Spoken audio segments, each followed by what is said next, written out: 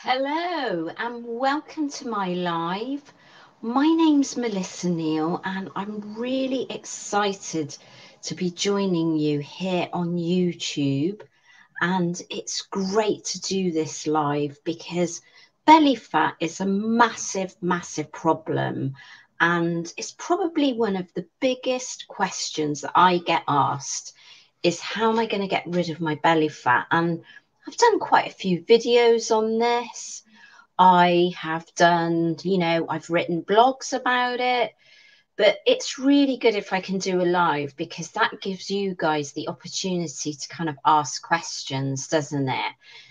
And just a little bit about me. So my name's Melissa Neal, and what I do is I help women over 40 lose body fat.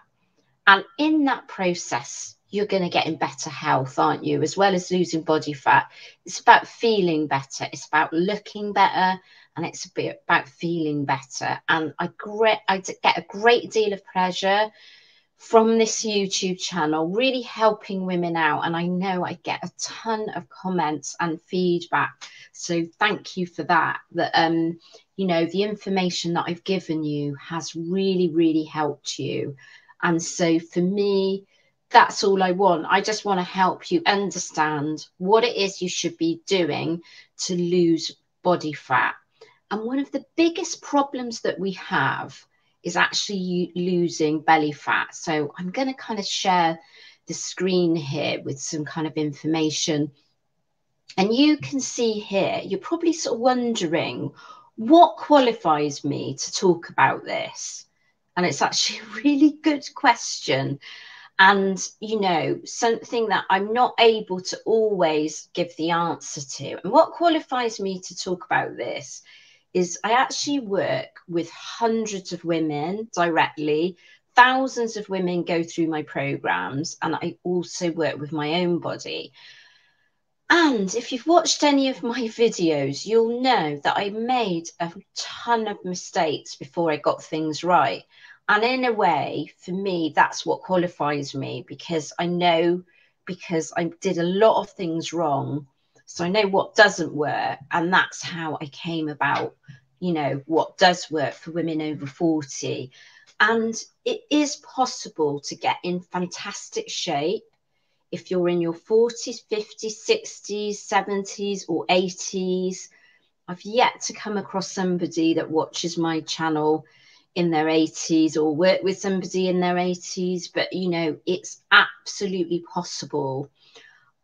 It's really important to say it's not going to be easy.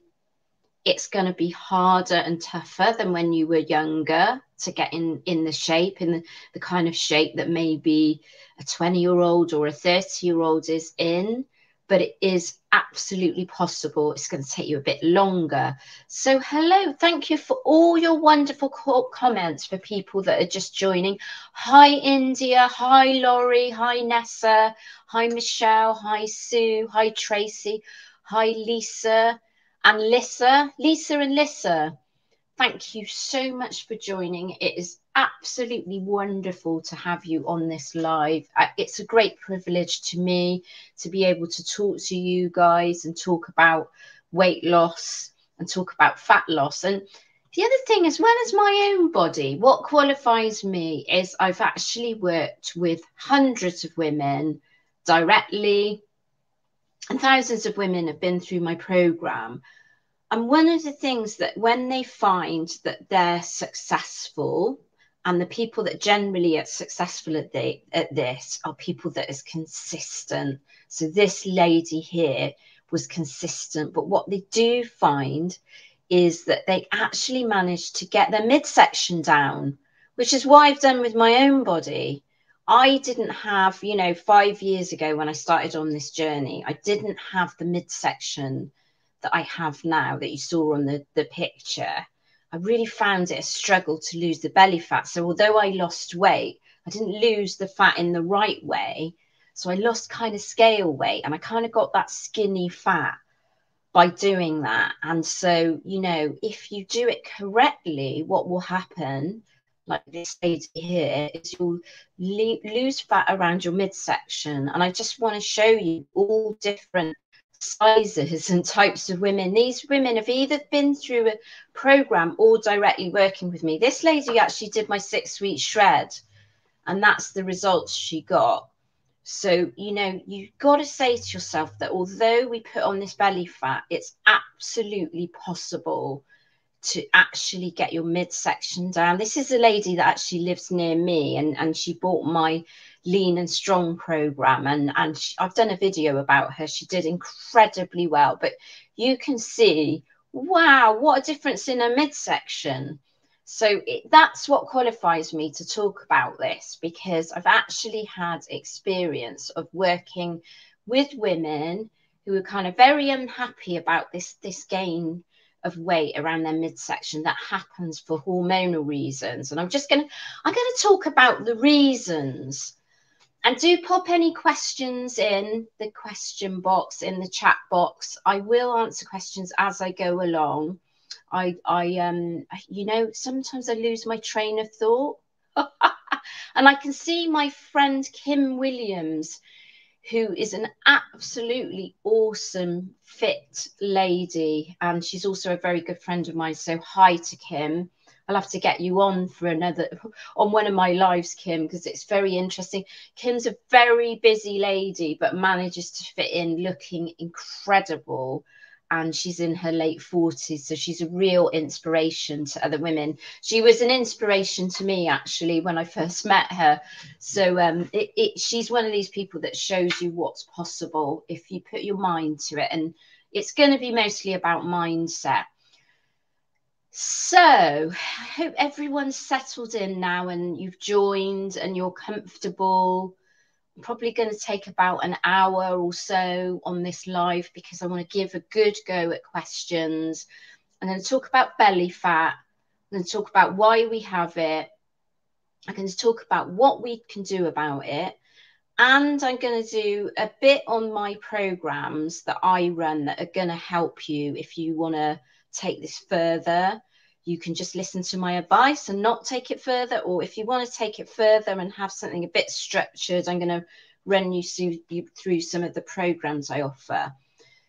So why do we get belly fat? I'm talking about why do we get belly fat when we're over 40 and or perimenopausal, menopausal, or postmenopausal. And it can actually happen before perimenopause. It happened to me before perimenopause, kind of in my 40s. Well, what's happening is, you guys, your hormones are reducing and your body is trying to make estrogen, because estrogen is one of the hormones that's depleting. And one of the things that happens, how our body works, is to produce estrogen. Our body actually stores more fat around the midsection to try and produce this estrogen. So there's actually a medical reason. So never beat yourself up about it. You know, you read a lot of this stuff. There was a piece of research that came out last year that just basically said we are more sedentary at middle age, and that's why we've put on weight. That is absolutely not true, because what they didn't talk about or investigate in this study is the impact of hormones and muscle depletion. So, you know, there's a medical reason that this is happening. So never kind of think it's your fault, or, you know, we've been through a period of time. And I know a lot of women tell me this with the pandemic, where we have become a little bit more sedentary because many of us are working from home and perhaps not going out and about as much as we did. And so that can kind of make matters worse. But it's certainly not our fault if we're doing like I was doing the exact same things in my younger days where I managed to remain in pretty good shape. And I was doing it when I was older and it just wasn't working. And it's really frustrating, really frustrating. And I was actually trying so hard to look in good shape and it just wasn't working. And, you know, one of the things is that we can do the wrong things. So I'm going to talk about some of the things that sort of can exacerbate belly fat that you might not be aware of. If you've been on my other lives before, and, you know, I've had several doctors on, menopause doctors, they'll talk about this, but if you haven't, you'll not be aware of it. So too much processed foods, and I'm going to talk about chemicals as well, they can have an impact on our hormones. So this is what's changed when we're older. So when we're kind of in our 20s and you know, possibly in our 30s as well, a lot of coaches and trainers and dietitians will say to you, well, you can eat what you like as long as you're in a calorie deficit. And that is absolutely true. But that changes when we get older, because our hormones come into play and our bodies become really sensitive to certain kind of changes that are happening. And certain things that we put into our body, it's really going to impact on our hormones. So firstly, there's things like chemicals and processed foods. So they're going to have an impact on our hormones and cause us to store more body fat. So it's really important to recognize that. And that's a difference from when you were younger, where you can just be in a calorie deficit, that's burning more energy than you're putting in, and everything is fine. You know, everything is fine. You can lose weight. And you probably found, if you're anything like me, you've lost weight pretty easily in your younger days, and it's suddenly become really difficult. And so these things that probably don't come into play as much when you're young, they suddenly become really important when you're older. The other thing is stress. And I know I have a very big USA audience, and I would say your lives are particularly stressful in the USA, perhaps more so than here in Europe. We do have stressful lives, but I believe that what's kind of expected of you guys in the workplace, you know, you don't have all that much annual holiday, you know, annual vacation, annual leave from work. You know, in Europe here, it's quite normal to have 30 days annual leave from work, but I believe you get like 2 weeks, which is 10 days in the USA. And that's just one example, because it's really hard to de-stress if you're constantly at work all the time, isn't it? So it's something to recognize, and I'm going to talk about this further, and I've done quite a lot of videos, in all honesty, about this. I'm not a stress expert, you know, but I will talk about, I talk about the strategies that you can put in place. But it's really important to recognize, if you sort of think, oh, I'm doing everything right, but I'm just not shifting this body fat, but you're highly stressed. So your cortisol levels are up, you're highly stressed, cortisol has a massive impact on weight loss, then that could be the reason why. And I've worked with women who, they've got two things going on: lack of sleep and stress, high stress levels. And so one of the things that you must look at before you actually look at your exercise and your eating is probably getting on top of this before you do anything else. I would advise, that would be my advice, because, you know, if you're not on top of this and you're really struggling to lose weight, it's, you know, important that you address it. And then the other thing is too much alcohol consumption. Now, I'll hold my hands up. I'm completely teetotal, which I think has been for the last 3 years. So I try not to be evangelical about, it's like a born again Christian or somebody that's given up smoking. They can be quite annoying. But what I would say is treat alcohol as a treat. So that's, you know, you're not doing it daily, possibly not even weekly. Some people say to me, oh, well, you know, I drink at the weekends. I actually don't believe in cheat meals too much, unless you're, you know, you're trying to maintain your weight. Cheat meals and things like alcohol are not helpful, because our bodies, again, it's one of those things that isn't great for our hormone balance. It causes more lack of sleep. You know, it's high in sugar. It can make you, It can make you less disciplined around food. I know, because I was a heavy drinker before I became teetotal, so it can make you less disciplined around food. So there's lots of reasons, and I'm telling you now, my life is so much better without alcohol. It's a million times better without alcohol in my life. So not, I started off by thinking I'm just going to drink occasionally, and then I just fell into, actually, I don't really feel like drinking at all. So my advice to you would be just stick to drinking occasionally, and that's going to serve you much, much better at this age in menopause. And there's plenty of research to show that it's just not helpful for menopausal women. And the other thing is too much refined sugar. Now, I say too much because, you don't deny yourself any of these things, because once you start denying and saying, I can't ever have that thing ever again, whether it's refined sugar or alcohol, then that makes it really difficult to stick to, doesn't it? But if you can say to yourself, well, I'm just going to keep those to a minimum because I know it doesn't serve me that well anymore. And unfortunately, sugar can feel quite addictive, can't it? Then it's going to work really well. But, I do love, and I eat myself most days, a bit of dark chocolate. But that's very, very low in sugar compared to other kinds of, sweet treats that you can have. So if that's you and you sort of think, oh, I've got a bit of a sweet tooth, have 1 square of dark chocolate, 70% cocoa dark chocolate. It's got loads of things that are actually really good for you, good for hormone balancing. So that's kind of my tip there. So hello if you're just joining, and welcome to my live. I really, appreciate all of you coming onto this live, because I know it's daytime for some of you, isn't it? It's 8 p.m. or actually 17 minutes past 8 p.m. here in the UK. So yeah, it's really, really, I do appreciate this. And if you're joining and you haven't seen the beginning, this will go up as recording. So I'm just going to quickly take a question here, because it's always, I haven't even read the whole thing.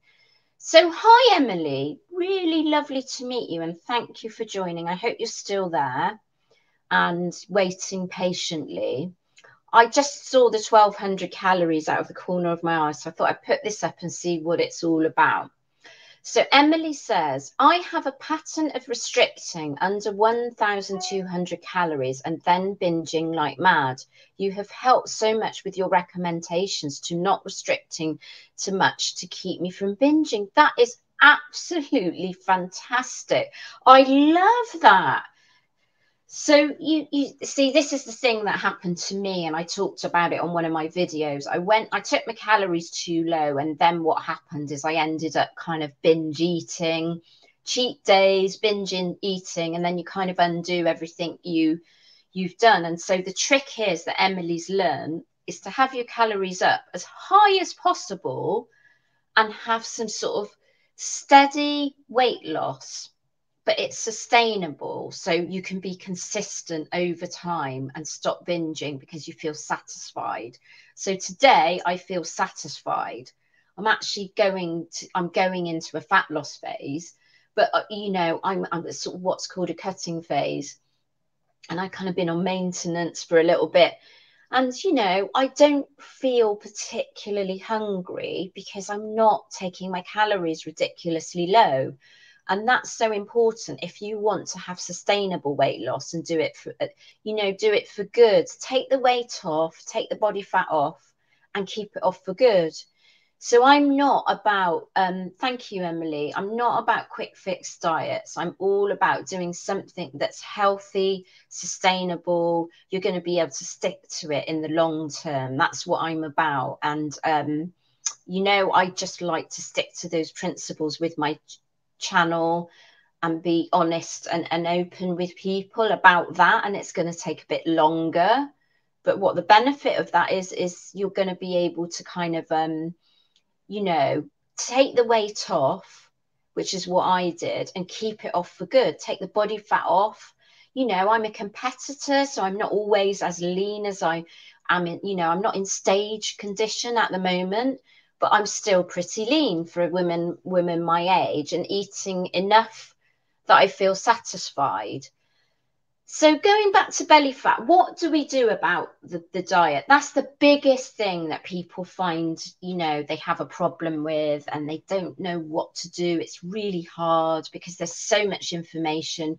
Before I started this channel and I was working on my own body, I found there was just so much information. It was really, really challenging to understand what we should be doing. And so this is, I'm kind of setting it out in a very basic way here. So the first thing is, I talked about on the previous slide about the chemicals and the processed foods. So what we need to be thinking about at this age is trying predominantly to eat a healthy whole foods diet. So that's kind of your fresh veggies, or it could be frozen as well, frozen or fresh veggies, frozen or fresh fruit, and the kinds of kind of meat and fish and everything that you eat, meat, fish, always go for stuff that's not been tampered too much by man or people. So what I mean by that, rather than having a chicken nugget, have a chicken breast or a chicken thigh. Rather than having a sausage, have a piece of pork. So it's like that. So the less that it's been tampered with by people, the better. And we can't avoid processed foods altogether because they're in daily lives. So if you're going to have like a slice of whole grain bread, you might argue that that's processed, isn't it? But just try and avoid the processing and the chemicals as much as possible, because your body is going to thank you for that. And then just try and go for whole grains. So I don't mean never eat a slice of white bread ever, unless you're sort of, you've got type 2 diabetes, or maybe you're a bit insulin resistant. White bread's not a good idea, but just try and stick to mainly whole grains. So we call it oats or oatmeal in the USA. That's rice, brown rice is better. It's kind of quinoa, it's whole grain breads, it's whole grain pastas, that kind of thing. It's going to keep you fuller for longer, and it's been less processed. So that's the food side of things. And there you go. These, it's just really important to keep them to a minimum, as I've said before, because, just keep them to occasions and your body is going to really thank you for it. You'll feel more energized. When I work with women and they start eating my meal plans, and they start eating the fresh fruit and vegetables, and they start eating the kind of the carbs that are the sort of whole grain carbohydrates, they actually find they have more energy. It's something that comes up time and again when I'm working with women. They find that it's not only the fat loss that's going to help you, it's, and it's actually the exercise as well as the diet. It's the increased energy levels. And how hard it is, isn't it, at this age with your energy? I know I have energy dips all the time. Right, let me just put up this is really, really common. So hi, Joanne Rana, thank you so much for joining, and welcome. And welcome to my channel. If you're a follower of mine, that is absolutely fantastic. You say, I've just turned 50 and perimenopausal, and my midsection has become huge. I can't seem to get rid of it. So yeah, I'm talking through now. So we've just covered about the nutrition, and I'm going to talk you through the kind of exercise that's really going to help with your midsection. But Joanne, just don't give up hope. I was where you are, and many women that I've worked with are where you are. As I said earlier, it's not your fault. It's a medical reason that this is happening, but you can give yourself every opportunity to really reduce that midsection and start to feel a bit better about yourself. And it is absolutely possible. So I'm going to talk about the exercise. So I talked about the nutrition. The other thing to mention about nutrition is always kind of take your protein high. So think about having around about 1 gram of protein for your every pound in body weight.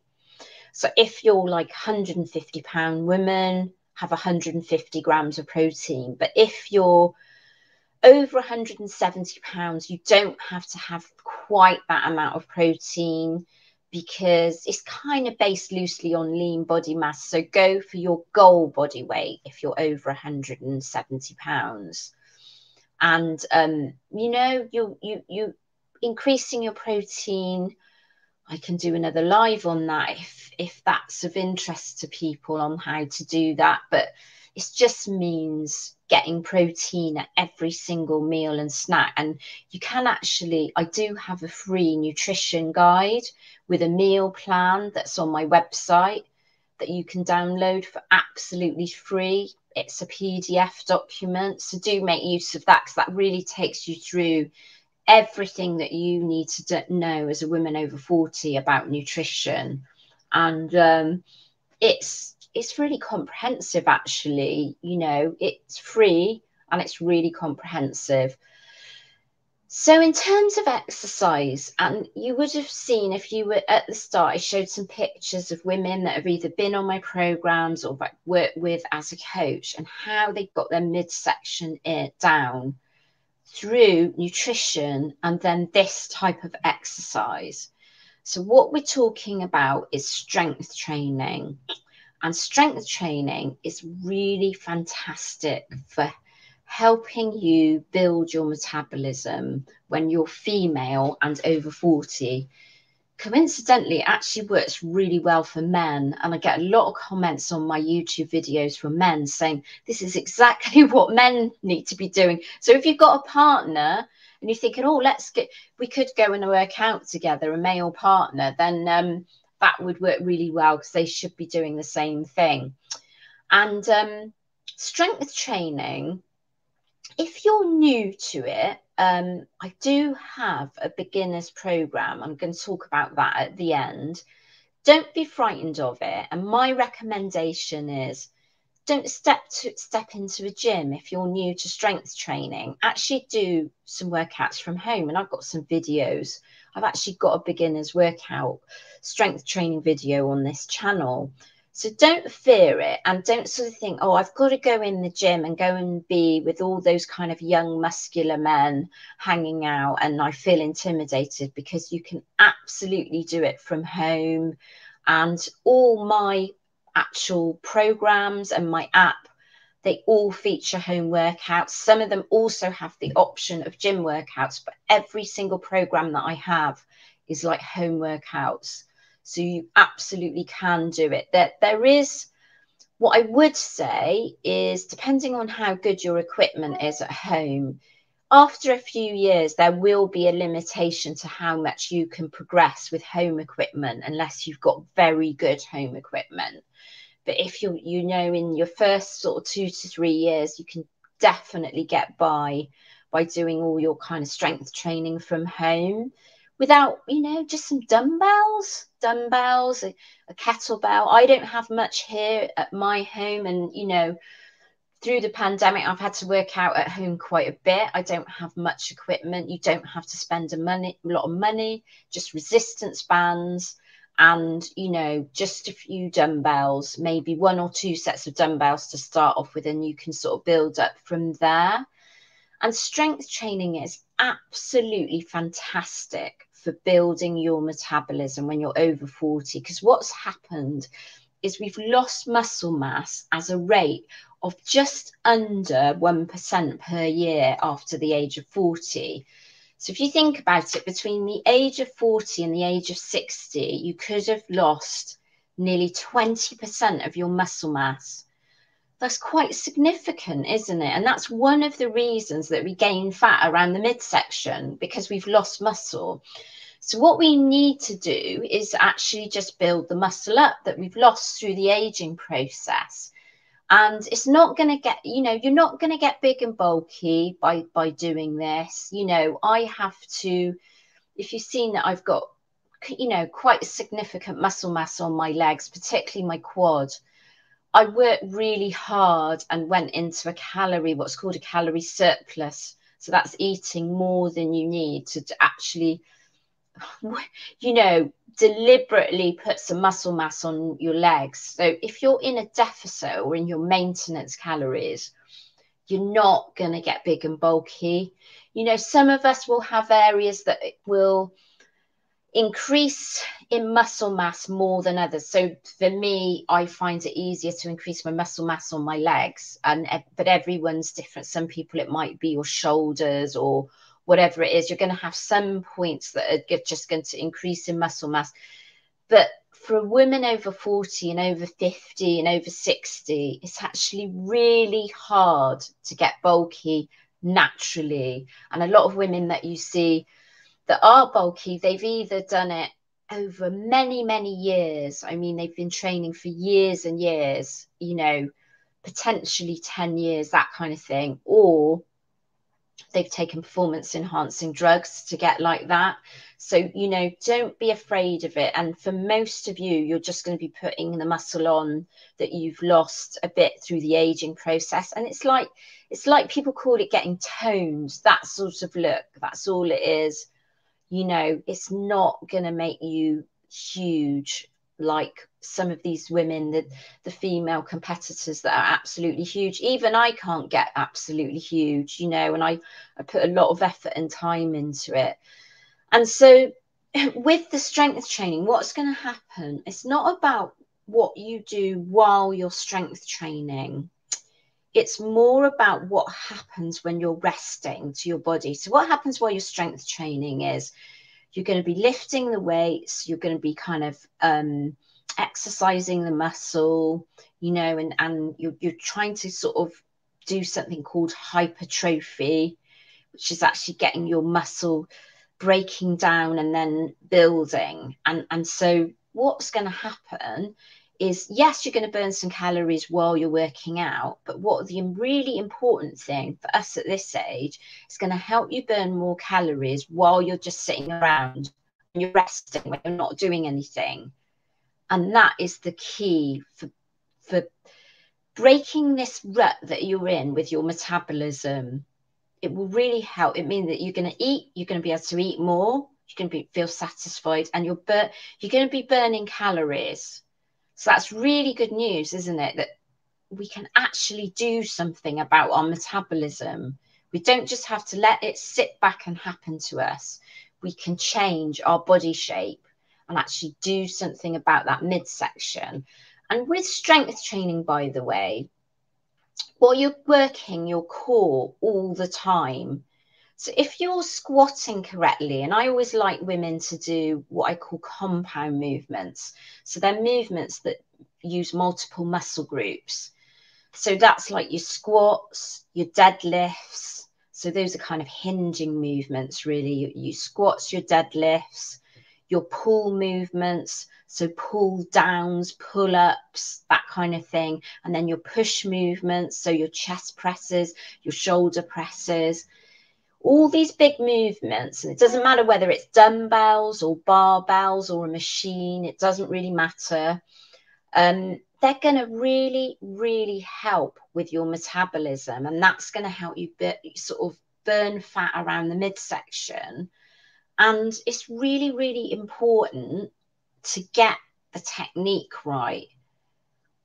So that's something that you need to work on, and particularly this age. So what can happen is we can have real problems. Do you have problems with your joints? You know, I have problems with my joints. Mine, it's my hips and my back. Many of you will have problems with your knees. And what you need to do is protect your joints at this age. So it's not about, although I say lift heavy, it's lifting within your range. And I know I get asked a lot of questions, well, how heavy should I go?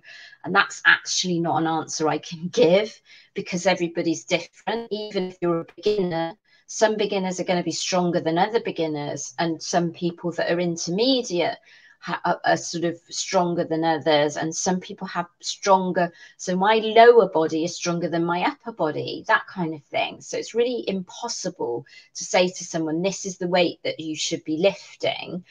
But what you should feel when you're lifting is you get in the really good form. You don't speed up, you don't perform the exercise really, really overly quickly. So you should be counting for at least a second each way. So if you're doing a squat, count for a second down, count for a second up, and you can even do it much slower than that. And working towards really good form, because that's going to protect your joints. And then when you're getting your form right, you can start to go heavier, but go heavier in small increments. Don't try to be a hero. That's what I say to my partner when I work out with him, because he has problems with his knees and also his back. So I say, don't try to be a hero.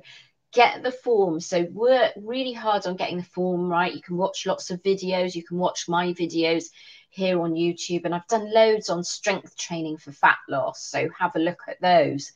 And that's going to be key at this age to protecting your joints. And then, you know, and as I said, you are going to be working your core. So the strength training, that's going to build your metabolism. And the high intensity interval training is fantastic, because what we don't want to be doing at this age is a ton of cardio. And this is what I see happens. It's a knee-jerk reaction. I did it as well, a ton of cardio. You know, I thought, well, you know, well, running worked in my younger days, so I'm going to carry on and do it. And it didn't work. And we don't want our bodies to be under that pressure all the time with hours and hours of cardio. So I like short bursts of intense activity. And so what you need to do with your HIIT, your high intensity interval training, is 20 to 30 seconds of very intense activity, and then between 20 seconds to up to 2 minutes of resting or walking pace. And you can do that. Usually I recommend for between 15 and 30 minutes for you guys. And you wouldn't believe it, would you? You can fit that into 15 minutes. You can do it after your strength training. You can do it on a piece of equipment. You can do a low impact piece of equipment like a stationary bike, an elliptical, if you want to protect your joints again, a rowing machine, that kind of thing. Or you can do high intensity interval training workouts. And again, they can be low impact. I've got low impact HIIT workouts on this channel. And they can be high impact. They can be, you know, I like to jump around and do high impact stuff. Not everyone can.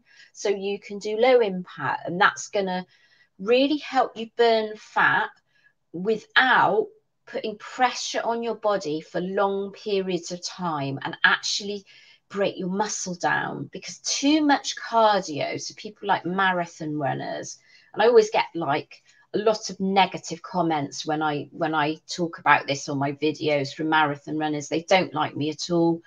But, you know, that is not going to do you any favors with body fat. You might enjoy it. You might absolutely love it. And if you're not interested in losing weight, then fine. Do your long distance running, do your hours and hours of cardio. But if you are interested in losing weight, I would limit your cardio to up to 30 minutes, 3 or 4 times a week, you know, because you're not going to be able to gain muscle when you're doing a ton of cardio. So that's why I recommend HIIT, because it's short bursts of high intense activity. And the North American Menopause Society did a study on this quite recently in 2019, where they used a group of women that did HIIT, and they used a group of women that did steady state cardio. Then they had a control group. And the women that did the HIIT, they found it was perfectly safe, because people say, oh, you know, it raises your cortisol levels, so it's really bad for you. But you're doing this for short, very short periods of time. The time that you're actually active in HIIT, if you're doing 30 seconds on and say 30 seconds off, sometimes I do a minute or 2 off. The time that you're active could be 5 minutes, could be 10 minutes where you're actually active. So it's not huge amounts. And that's why it's really good for menopausal women, because we're not talking about huge amounts of like high impact, high intensity stuff. It's short bursts. And so the cortisol, yes, your cortisol does get raised, but actually in this way, it's normal for most women, unless you've got adrenal fatigue, that this is actually quite healthy. My cardio fitness is absolutely fantastic. You know, at this age, I would say I'm probably the fittest I've ever been. I don't do a lot of steady state cardio. I go out walking. I'm going to go for steps in a minute. But what I do is hit high intensity interval training. And it really has brought my fitness on tremendously. So, you know, it's going to make your heart health really good, reduce your risk of cardiovascular disease, type 2 diabetes, all that kind of thing. In fact, everything that I've been talking about is going to benefit your health, as well as losing belly fat. And by the way, if you're losing belly fat, you're going to be in better health, because, you know, belly fat is an indication of visceral fat, which, you know, that's fat around our organs, which is not good for our health. So if we're losing belly fat, we're just going to be in so much better health, and you know, increasing our chances of longevity later on in life, if we can sort of get rid of this belly fat. And then the other thing I recommended is planks. You don't have to do a massive amount, 3 or 4 times a week. Just you know, and planks. People worry about this if they've got diastasis recti. I've got diastasis recti. I do planks because, you know, when you do a plank, you're actually kind of bracing everything in. So it's just important to brace everything in. I don't do a ton of sit-ups anymore, or leg raises much. I just stick to the planks because, you know, I've had a C-section, I've had diastasis recti. I just stick to planks. And what that's going to do is it's really going to strengthen your core. So when you're going to be losing the body fat, you're going to reveal like a nice shapely waistline. So it's really going to help with that. But you've got to combine that with diet and the exercise. It's this core work alone just doesn't do anything unless you're combining things with diet and exercise. And then lastly, and this is something, it's steps. And, you know, it's really funny because I was talking to a lady that was on my challenge that I'm doing, the belly fat boot camp challenge. And she was saying, oh, you know, I'm going to get my steps in because I've recommended she does 7,000 steps. You know, if you're not doing anything at all at the moment in terms of, you know, you're quite sedentary, don't go up to 10,000 steps. Just start off with something more manageable, even 5,000 steps, or, you know, if you're not getting in any steps, if 3,000 steps even. But what she was talking about was getting on the treadmill. And I said to her, well, no, you need to fit it into your daily life. Getting on the treadmill is just a psychological thing of having to do one other thing as well as your strength training and your HIIT. So I would say the way to sort of think about steps and getting steps in, and it's just about being more mobile, really, just moving more is going to burn more calories, and then burning more calories is going to help you lose belly fat. And the way to think about that is just building it into your daily life. So if you're going to a supermarket shop, park further away. If you're going to a shopping mall, park further away. If you work in an office with a tall building, take the stairs, don't go on the lift. If you work from home, yeah, go out for a short stroll at lunchtime, or maybe while you're on a Zoom call. I know people that do this. They're on the Zoom call and they go out for a little stroll. But getting on another piece of equipment is just not, it's not the way to think about getting in your steps, because you can actually get in steps by doing housework or gardening, that kind of thing, dancing around your kitchen. You know, I like to actually go out dancing, and, you know, I get an enormous amount of steps in when I go out dancing, but it doesn't feel like exercise at all. So that's the way to think about getting steps in. It's not like another task that you've got to kind of think, well, when am I going to fit that in? Try and fit it into your daily lives. And some of you watching this, you're going to have a job maybe where you're already getting a ton of steps in, because, you know, I know people like teachers, healthcare workers, people that work in the military or the police service, the emergency services, you know, anything like that. And even I know I've worked with people that work in prisons. You're going to be getting a lot of steps in anyway, so you might not need to worry about this too much. You might be just thinking, right, I've got to get my I've got to get in my HIIT and my strength training. So I'm still talking about belly fat. If you're just joining, hello and welcome, and thank you so much for joining. I do appreciate it, and I do appreciate you. If you're in the middle of work or something, if you've managed to duck out and join me, or perhaps you're working at your desk and you've got your phone, the video on in the background, and you're listening. So I do appreciate that. So yes, actually, before I cover this, I'm going to take some questions again. So let's look, because I haven't read this all the way through, but it looks good to me, Michelle. So Michelle, hello and welcome. Welcome to my live. I hope you are well. I don't know where you are in the world, but thank you so much for joining, and thank you for your question. And thank you for being patient and hanging on, really, because, you know, I know you're all asking questions. So it's, you know, you might have to wait a little while. Sometimes I can't answer all the questions, but this might be a question that lots of you have.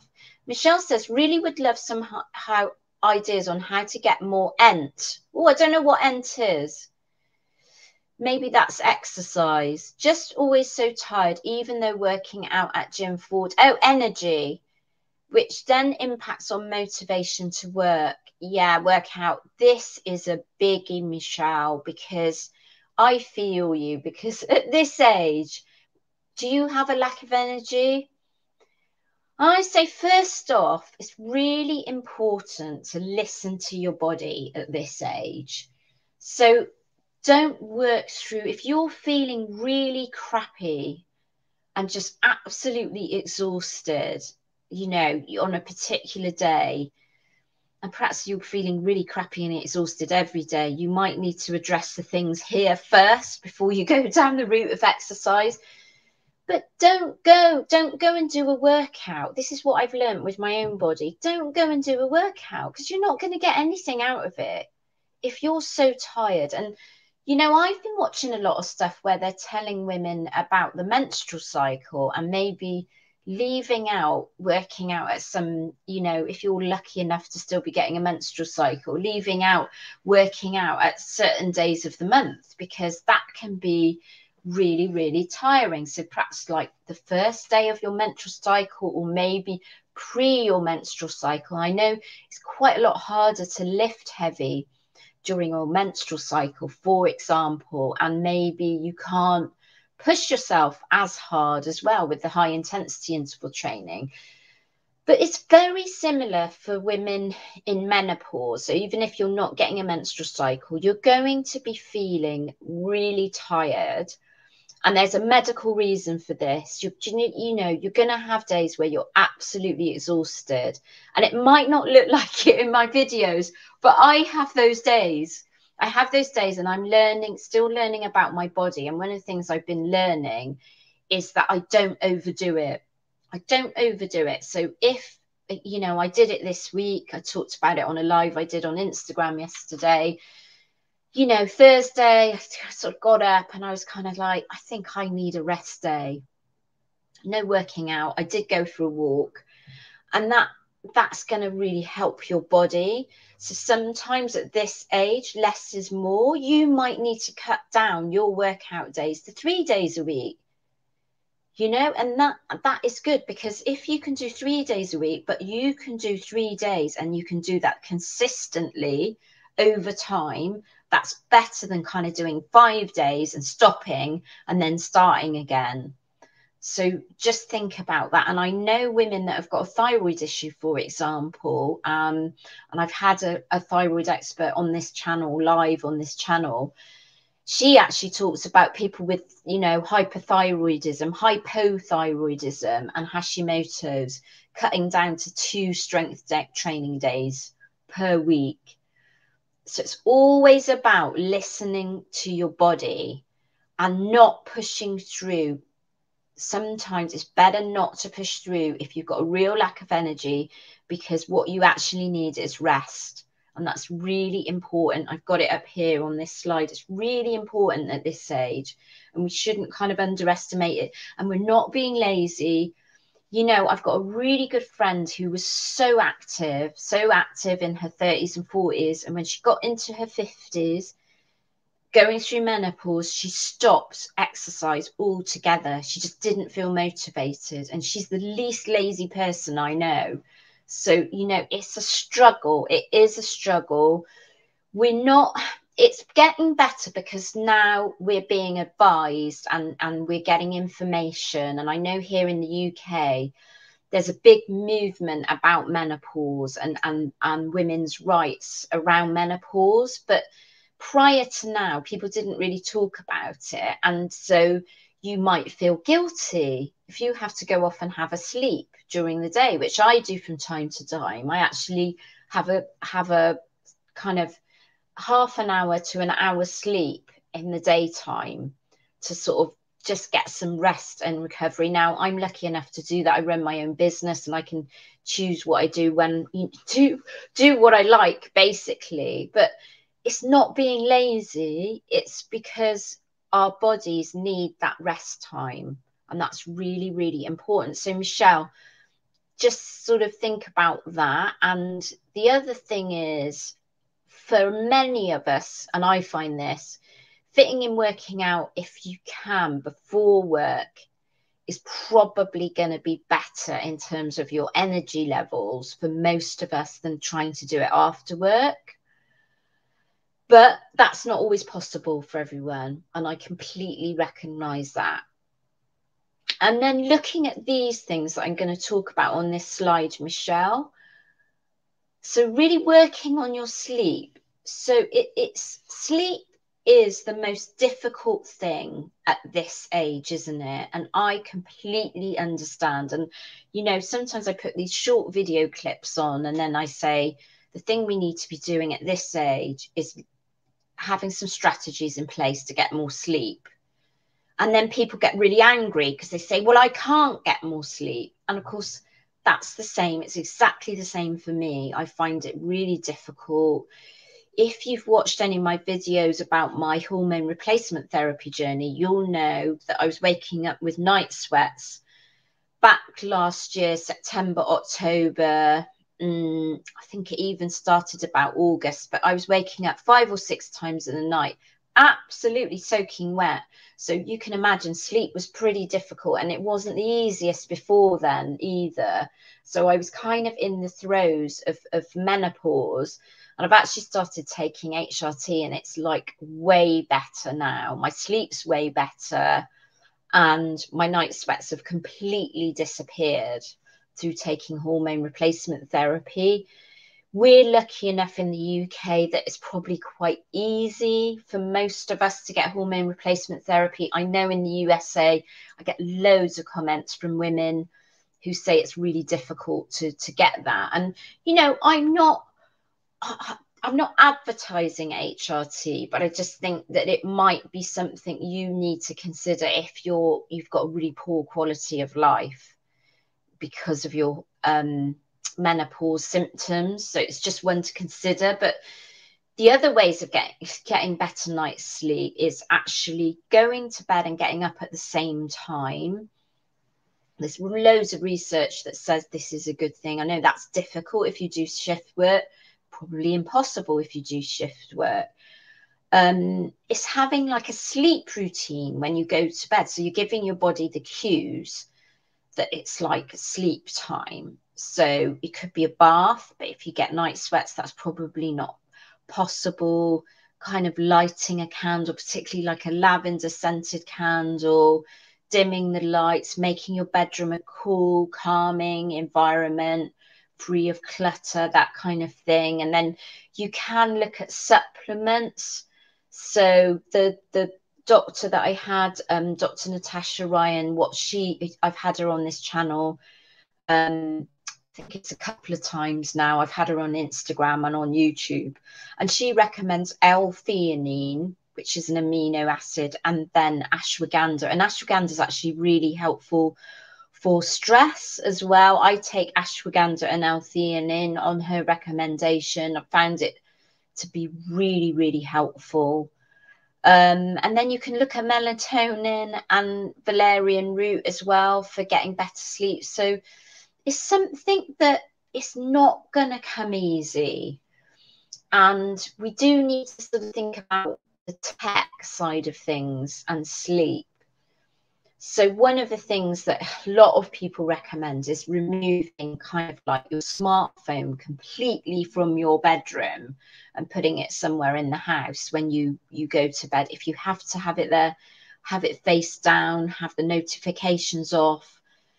Don't go on your smartphone or any kind of close screen time. An hour before bed is always a good thing, because even if you drop off to sleep easily, it can still make it stimulating and make you wake up later and then find it really difficult to go back to sleep, which is what most of us suffer from. So it's something that you can do your own research and look at like different sleep strategies. It's not something that's going to be easy, but it's worth the investment on spending some time actually being a bit mindful of improving your sleep. And you can improve it. Mine was dreadful, and I did improve it. You know, and you can improve it if you put your mind to it. But if you were the next thing down and you're really stressed about something, it might be difficult. So you may have to deal with your stress levels as well. And of course, we can get highly stressed as well at this age because of going through menopause. Just going through menopause, it affects us physically, and it affects us emotionally and mentally. So we can become very emotional, very irrational, very angry, mood swings, and all this kind of builds up, doesn't it, into kind of stress. So it's about looking at sort of stress techniques. So on the lower end of that, that's like maybe some mindfulness, listening to kind of de-stressing audios. And on the higher end of that, that might actually be seeking professional help to deal with your stress, because it's just become too much and you need outside help to kind of help you with it. And I'm still talking about belly fat, by the way. This is all about belly fat. It's connected. And the doctor that I had onto this channel will say the same thing. She says the same thing about these things that I'm talking about on this slide. It's not that I'm being unusual. It's just that it's not talked about for women in this age group enough, that these are the areas that we need to look at in terms of reducing our belly fat. Now, a big one as well that we can have a massive problem with at this age is gut health. And I know personally I'm having issues with my gut health, and you know, it's really going to help with your belly fat if you can kind of get on top of this. Because if you've got poor gut health, what happens is it causes lots of inflammation in your body. So, and that's a problem, because inflammation is going to lead to more body fat, storing more belly fat. So that's the long and short of it. So it's really important to get on top of it and try and address it. If your gut health is poor, so you could find you've got things like diarrhea, or you've got, conversely, constipation, and you're having a problem when you're eating certain foods, you just can't digest it well. And the biggest culprits for this, so I've talked to my scientist buddy about this, and the biggest culprits are generally dairy and gluten. So if there's a possibility that you've got a food intolerance, you're eating certain things and it's just triggering a reaction, it's worth looking at dairy and gluten first, because they could be the problem areas. You can also get tested. You can get a test, really reasonably priced, a food intolerance test. But we are going to have gut health issues. It's really common at this age. And, I was a person, I found I didn't have gut health ever until about 18 months ago. I would say I had the constitution of an ox. I was really okay. My stomach was absolutely fine. But this is the hormone imbalances going on is actually causing this. So it's definitely worth you looking at that. Oh, Laura's just asked me what about gut health would I recommend? And so yeah, and somebody, Tams, has just put apple cider vinegar. So yeah, that's really good. Apple cider vinegar. I'm not a great believer in it for weight loss, in all honesty. I know you get loads of YouTubers, don't you, that say they've had this miracle weight loss with apple cider vinegar. I'm not convinced about that. And then any kind of fermented foods are really, really good. So sauerkraut is one, kombucha, which is an Asian drink. So any of those fermented foods, that they're really, really helpful for gut health. And then taking a probiotic. Probiotics really going to help. And I actually advise and take myself now a digestive enzyme. And you can get all these on Amazon, really, a digestive enzyme.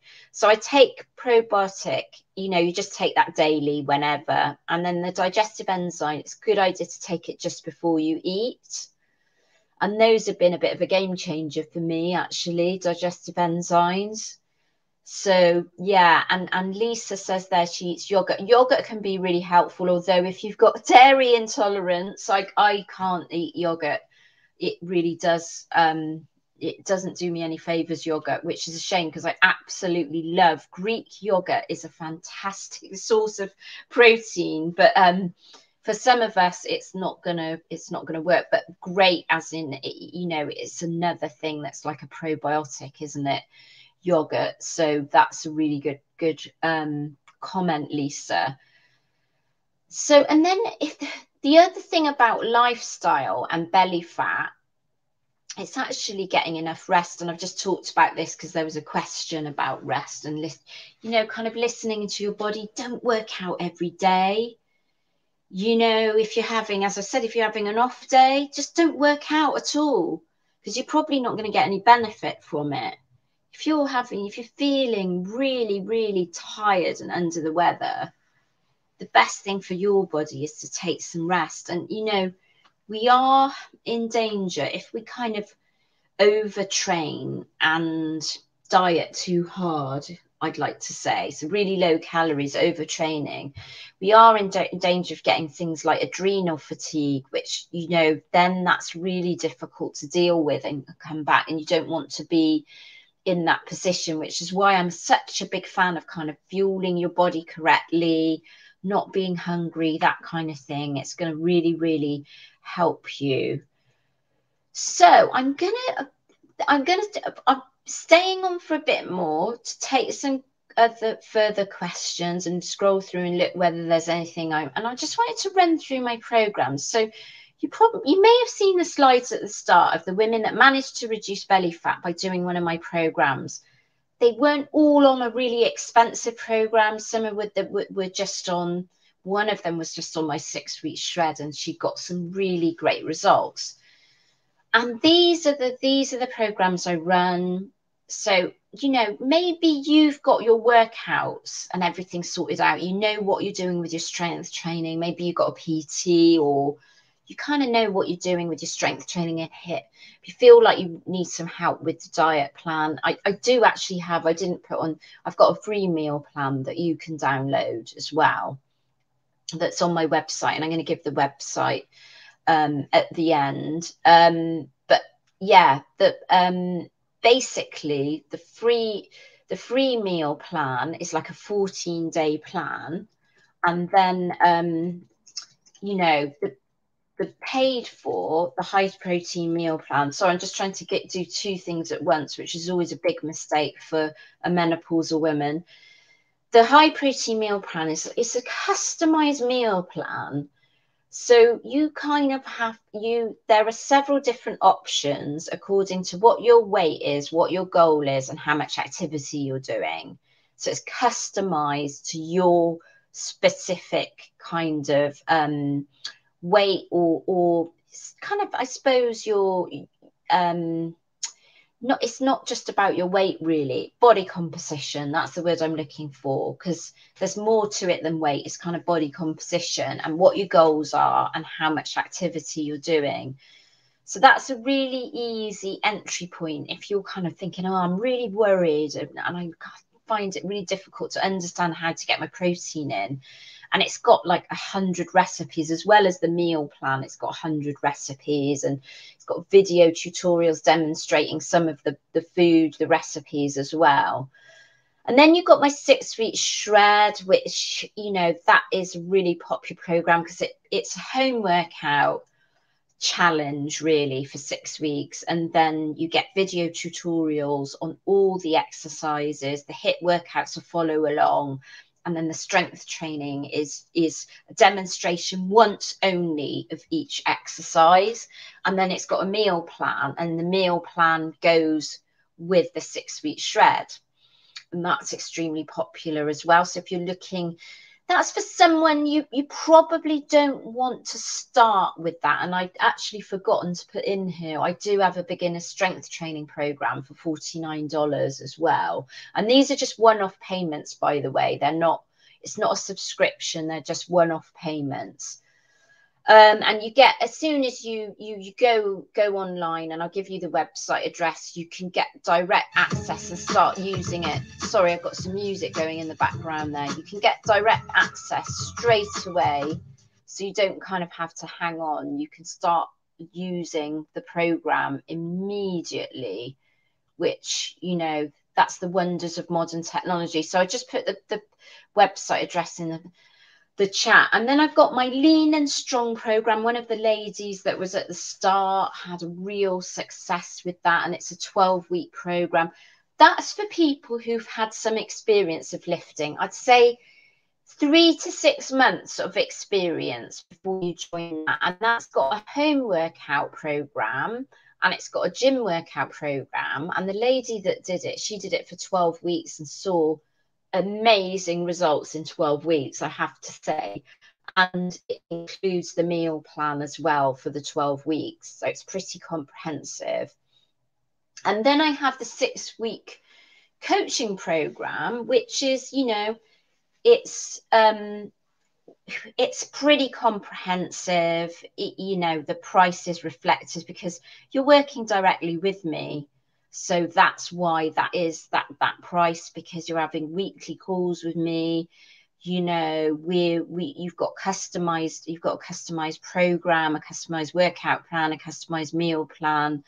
You know, it's the sort of all singing and dancing. So if you feel, I know I get contacted a lot by people, it's actually a group coaching program. So if you feel you want to work directly with me and have some interaction with me, then that's the program for you. And then I'm just going to quickly, before I jump onto some more questions, going to talk about my app. So this is another way of getting rid of belly fat, really. If you want something that's kind of, you've got some accountability as well, which you have if you work with me on my coaching program, but this gives you accountability, and you have an option with my app of going in, downloading it on Apple and Google Play, and the links are on my website as well, and just looking and trying out the 7-day free plan. And that's a non-committal thing. You don't have to sign up to anything to download and use that free 7-day plan. You can just use that, and it's got a meal plan, it's got some examples of some workouts and that kind of thing. And then, you know, if you sort of think, well, I want something where I'm a bit more accountable, and it's got tracking features, it's got different workouts, it's got weekly recipes, it's got customized meal plans, then you inside the app, you can join my Strong Women Club, which is $49 per month. And that's a very comprehensive, so you can track your waist measurement. I'm not a big fan of tracking weight, scale weight, and then I set challenges within the app. So it's just a way of keeping you more motivated. There's like 20-minute workouts in there. If you're tired, like we were talking at before, or you haven't got much time, There's some 20-minute workouts as well as sort of full workouts, 20-minute strength training workouts. So I know that sort of appeals to a lot of people, getting stuff done in a really short space of time. And then if you want something where you like this, really, where you get weekly live calls with me on Zoom, then I've got the Strong Women Inner Circle inside the app. So that's really got a lot of the same features of the Strong Women Club, but you get weekly live calls. So you can access all this, and I've put the website address in the chat via my website. So I kind of got something for everyone, really, ranging from free. So if you want to get something for absolutely free, or you want to work really close with me and pay kind of $497 for 6 weeks, you can do that. So I've got kind of the whole range of things, really. So I'm going to go into questions. I'm going to stop sharing my screen now, if I can do that. Yeah, I can do that and show. I'll just read through the questions. So, oh gosh, I like this. This isn't really a question, but it's a great comment about weight loss. Because the thing about it is the scale can give us, it can be demotivating, is what I would say, the scale. You can jump on the scale. And, you know, I do this sometimes when I'm going through my competition journey. I had to kind of check in with my coach and give them my scale weight, but they don't just measure scale weight. They look at pictures and measurements and everything else, and videos of you sort of posing. So scale weight is just one tool that's used. But I know with my own body, I can get on the scale, and 2 days later, I can get on the scale and be like 2 kilos heavier. That's about 5 pounds. Now, that's not putting on body fat. There's no way you can put on body fat in 2 days. That's water. So it can be really, really demotivating, particularly for people. If you're one of these people that gets on the scale every day, I would say just lose the scale. And for most people, just losing the scale is really going to help you feel better. And take your waist measurement, because we're talking about belly fat. What you'll find is your waist measurement, if you put everything into practice that I've talked about, you know, do the eating, do the exercise, you're going to find your waist measurement goes down quite quickly, quite early, depending on what your lifestyle was like before. If you've had a pretty clean lifestyle before, it might take a bit longer, but for most of us, your waistline is going to go down once you start paying attention to all this detail, particularly you know, what you're eating. You're going to find your waist measurement goes down. So that's really going to motivate you. Think, wow. And then as Tams is saying, her jeans, if your jeans, you're having to get, they're loose, and you have to grab another pair of jeans out of the cupboard that are, you know, a smaller size. That's a really good indication, isn't it? And pictures are also a really good indication. So go on that, but don't go on jumping on the scale all the time, and not even the body fat percentage on the scale. That's way off. I just completely ignore body fat percentage on the scale. And I know women who contacted me saying, oh, my body fat percentage, it's not going down. Well, the only way to know what your body fat percentage is to get a very expensive DEXA scan. And what's the point of that? What's that going to tell you? It's just not, it's not entirely useful. And actually you can tell. So when I take coaching clients on, they don't give me my weight. They send in their pictures, and I can tell by looking at them what their body composition is. I can look at them. So it's not about how big or small you are or how much you weigh on the scale. It's about your body composition. How much muscle have you got versus fat? What's your body composition? And that's like really important. And BMI, again, that's a really useless sort of measurement that now the World Organization Body Mass Index, they're not using it anymore because it was really flawed. It was actually geared towards white males and not females from all, you know, nations. So it didn't really work for everybody. So they've ditched that. And actually the World Health Organization are using waist measurement. Guess what? Waist measurement. Waist to height ratio is what they use. So, you know, really, if you can just use how your clothes feel and that kind of thing, your waist measurement, it's really going to help you feel much more motivated about what your progress is. And progress can come in lots of forms. So when I work with women, one of the things that I've noticed that happens is they have more energy. That's progress. They start experiencing less pain. That's progress. They start getting stronger. That's progress. So yes, we want to look visually a bit better, but thinking about those things where we're progressing, we're getting stronger. Maybe we can do a press up, or it's called a push up in the USA, and you weren't able to do one before. That's progress. So I've just looked at this question about my program. This is a really interesting program, Millie. Millie and Lucas Orlando, I hope you're still there. You look like a fantastic family. What a lovely picture. How impactful will be to the program to sleep 4 or 5 hours a night? Well, on some of my programs, I actually give tips about that. So in my app, I've kind of got a video where it guides you through. I think there are several things. You know, I think you're saying perhaps you only get 4 to 5 hours sleep per night. And, you know, if you can try and even get, maybe it's an extra half an hour, an extra hour, it's going to really, really help you, because it's going to mean you're going to have more energy for working out. And working out also kind of helps you sleep better, and eating the right food helps you sleep better as well. That's the other thing I didn't mention. So, yeah, if you're sort of, it's hard for me to know the answer, because I think you mean, well, I'm only getting 4 or 5 hours of sleep per night. So should I get your program now? And I would say, work on your sleep first. I'm not here to kind of make you buy something that isn't going to work for you. If sleep's a massive issue for you, address that first. Try and address that first. Then when you've got your energy levels a bit better and you're sleeping, you're getting a better night's sleep.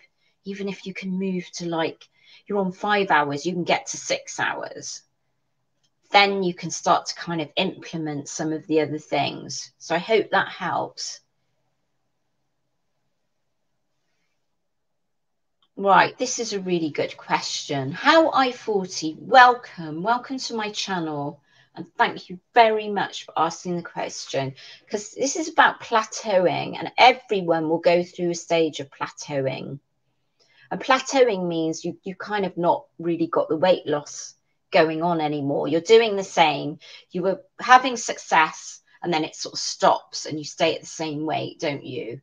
So what you're saying, how I-40, is how can I tell the difference between a temporary plateau and being in maintenance? I just need to know when it's the right time to reduce calories slightly. So when we plateau, I would say when you're noticing, you know, you're kind of on this weight loss thing and it's all happening, but you're not, and we all will plateau, because actually when you start losing weight, you need to be kind of on lower calories. That's the thing. Once your weight goes down, you need lower calories for weight loss. So that's why a 200-pound woman needs different calories to a 150-pound woman to lose weight. A 200-pound woman can be up on higher calories and lose weight. That's kind of how it works.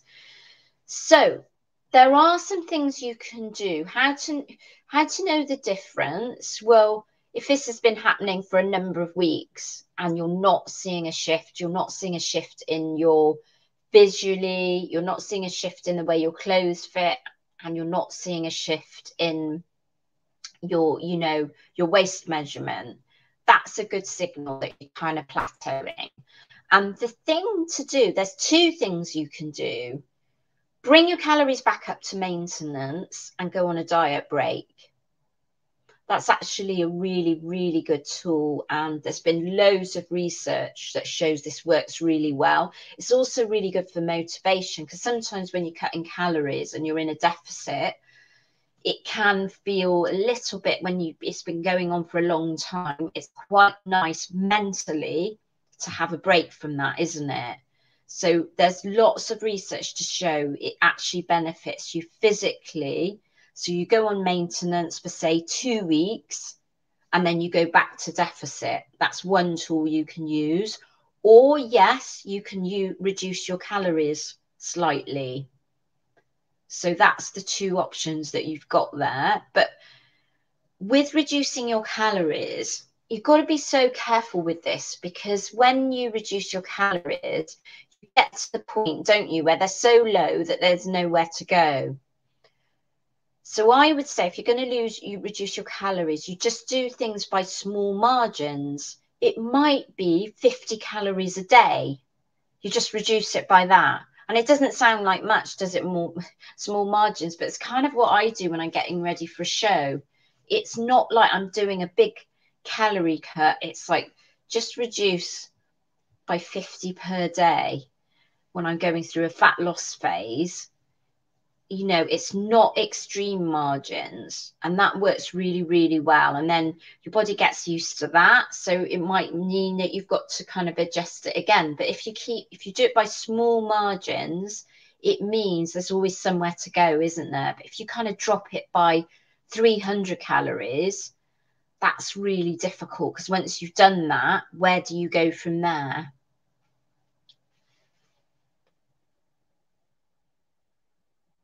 Right, I'm just looking down for more questions, because I'm trying to answer as much as I can. So yes, this is good, because I haven't really covered this in this live. I'm going to spend, I think we've got about 9 more minutes, and then I've reached my plateau, because it'll be 9:30 in the evening here in the UK. So yeah, I'm going to spend about 9 more minutes and try and get through some of these questions. So Claudia says, hi Claudia, and thank you so much for joining. It's absolutely fantastic to see you and so many women here. I am 40 and I have been strength training for 3 years. My problem is I find it hard to eat enough protein. Any suggestions? So yeah, this is it. It's first of all, go and download my free meal plan. I've put the link down in the comments section to my website, and it's there. You can just click that and download. It's a whole nutrition guide. And then I'm going to just talk about how to get your protein in now. So it's really important to kind of eat protein at every meal. And I'm going to go through some really good sources of protein. So you have got, so sort of on the meat, let's cover the meat side of things first. So you've got things like chicken breast. It could be chicken thigh. It could be kind of any lean cuts of meat, pork, beef, lamb. They just need to be quite lean. You know, if you can find stuff that says it's like 5% fat, that's always a good guide. Fish is really good. Lean fish, white fish, or oily fish, because oily fish is fantastic for balancing our hormones. And sort of shellfish as well is great. So any of those kind of meat or fish options. Then on the sort of vegetarian side of it, you've got like eggs. Eggs are absolutely wonderful. I'm not a big fan of eating egg whites, because I just don't like them. I see all these YouTubers and they're people on bikini prep eating egg whites, and they kind of have this egg white omelette, and you think, wow, that just looks awful. And, you know, there's nothing wrong with having a bit of fat. The egg whites have got the protein. They're the bit that have got high in protein. Or what you can do is another thing to keep your calories a bit down is put 2 eggs together with 2 egg whites, something like that. And you can buy boxes of egg whites. But I'm not just a big fan of egg whites on their own. They're not too pleasant, really. Greek yogurt we've talked about, that's really high in protein, or any kind of natural yogurt. Try not to buy the ones with the added sort of sugar in and that kind of thing. Add your own fruit in, I would say, is a good idea. Just buy the plain yogurt and add your own fruit and sweeten it yourself. Then you kind of got your vegan sources of protein. So you've got tofu, seitan, and then there's that fermented tofu, which I can't think of what that's called. You've got nutritional yeast, you've got beans, you've got lentils, and then there are kind of some vegetables that are high in protein. So you've got sort of green beans, broccoli, and then some carb sources that are high in protein. So you've got oats, oatmeal, you call it in the USA, and then you know that's actually high in protein. And you've got sort of quinoa, even rice has protein in it. And another veggie is peas, that's high in protein. So it's just really good if you can kind of put protein into all your meals and all your snacks. That's the way to think of it. And if you can kind of think of it like that, and also using a protein powder. So you can use a whey protein powder. Whey doesn't particularly agree with me and my digestion, so I tend to have a plant protein powder. So you can have either of those. Those are a really good way.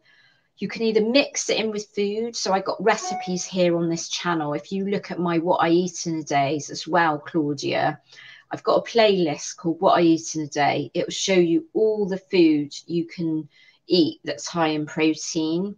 And once you become used to it, it actually becomes really easy. But adding protein powder into a drink or into some kind of food, I do my own homemade protein and oat bars, that kind of thing. You'll find that you'll easily get your protein intake up.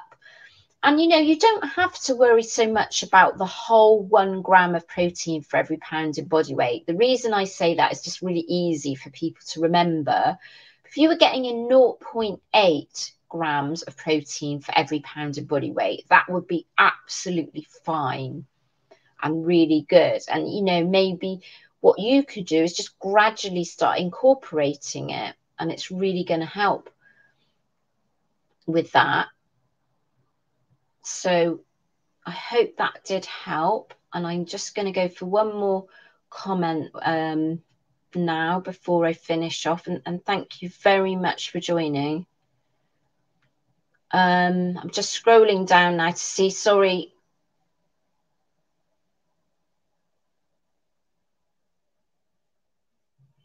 So this is Livia Olivares. Hello, Livia. Thank you very much for joining, and thank you for the question. Hello, I've been training for a long time now, but recently I gained weight due to hormone imbalance. Can I lose weight and change my body? Absolutely, you can. It may be that you may need to sort of change what you're doing if it's not working. So I don't know what you're doing in terms of training. And did you see the earlier slide where I talked about the training, which is strength training, high intensity interval training, getting your steps in? And then are you really dialing in on that nutrition? This is what makes a massive difference when we're older. We just didn't need to worry about that when we were younger. I never ate like this when I was younger, and I didn't need to concern myself with it. And now I do. And that's getting this high protein in, really dialing in on the nutrition. So you're understanding you're within a certain calorie limit, and it doesn't have to be really, really low. We're talking about, for most people, it's probably going to be over 1,500 calories or more, up to, depending on what your weight is, up to over 2,000 calories for some people on weight loss. But it's about really dialing in on that nutrition, getting in around about 35% protein, 35% carbs, and 30% fats. Now, you can play around with those percentages a little bit. Take 5%. If you love fats, take 5% out of the carbs and put it into the fats instead. So you have 35% fats, but it's kind of around a third of each. That's what's going to really work and help. You know, that's what makes a big difference when we can really dial in that nutrition. And it doesn't mean going really low on calories and starving yourself, because that actually has the opposite effect of what we want, because we don't then have good metabolism. If we go really low on calories, it impacts on our metabolism. So I hope that helps, Livia, and do watch back from the start. If you've missed it, do watch the recording. And I'm going to sign off there and just say to you guys, thank you so much for joining. Look out for more lives coming your way this year. I'm definitely going to be doing some more, because I do love doing that. And I do love connecting with you. And it's absolutely fantastic. And have a great, great weekend. And I love you all and see you all very, very soon. Thank you so much.